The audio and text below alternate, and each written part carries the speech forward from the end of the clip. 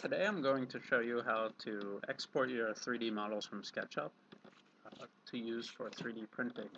And the way that we do this is we have to take our 3D model and we have to export it as an STL.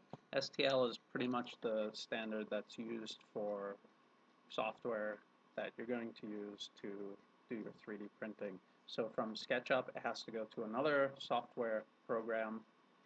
It could be Cura or Simplify 3D or MakerBot's desktop software, and then from there you prepare the files for 3D printing, and then that goes onto your SD card and into your 3D printer to do 3D printing.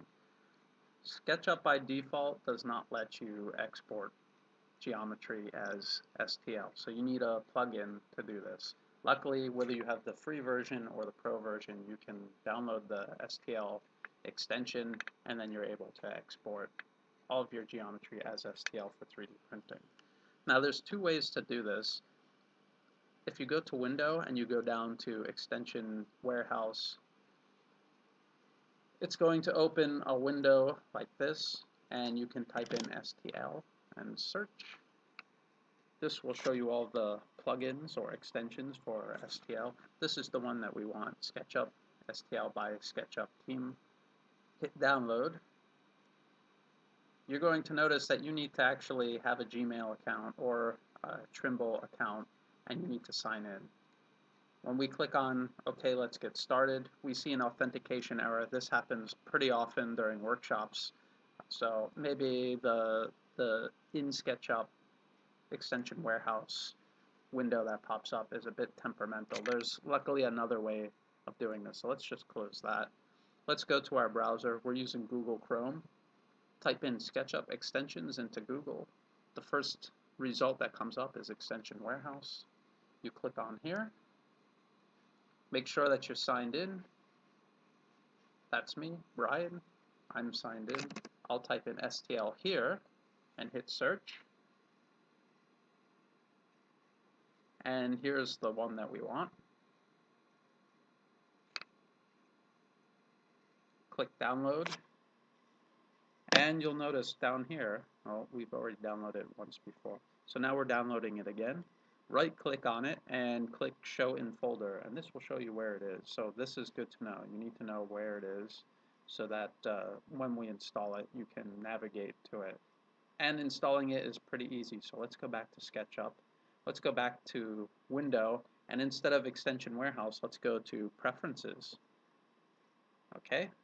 Make sure you come down to Extensions and look down here in the bottom left, you'll see Install Extension.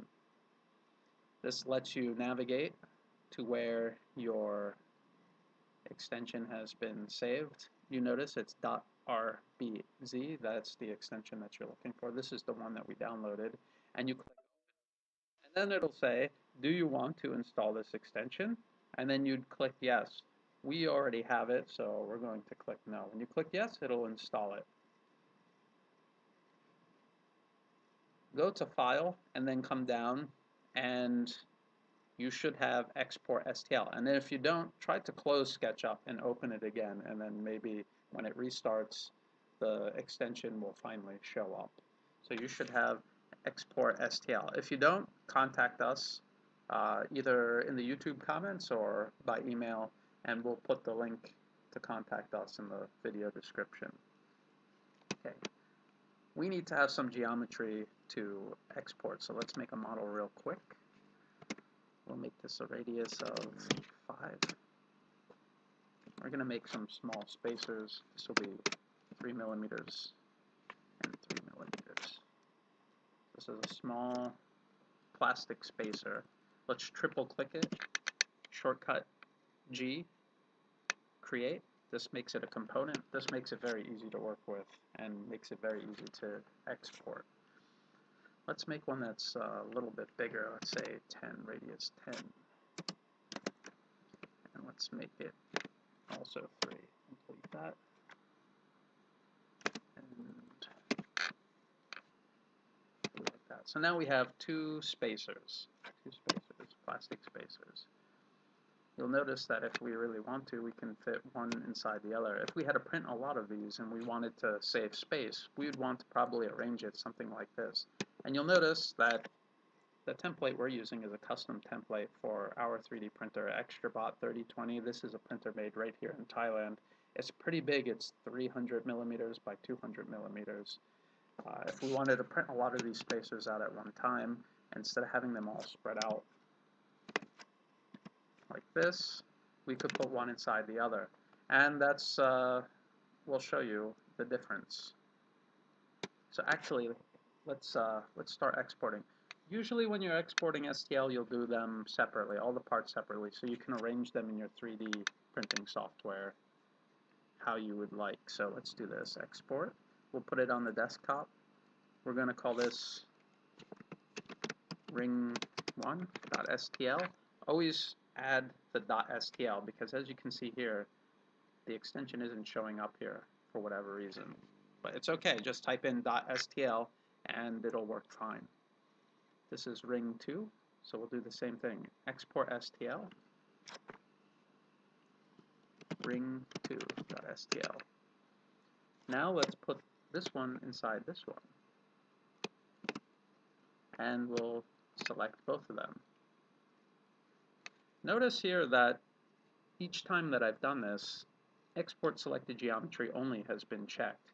That means that if you don't select it, it's not going to export it. And if we didn't have this option checked, not only would it, let's do this first, rings.stl.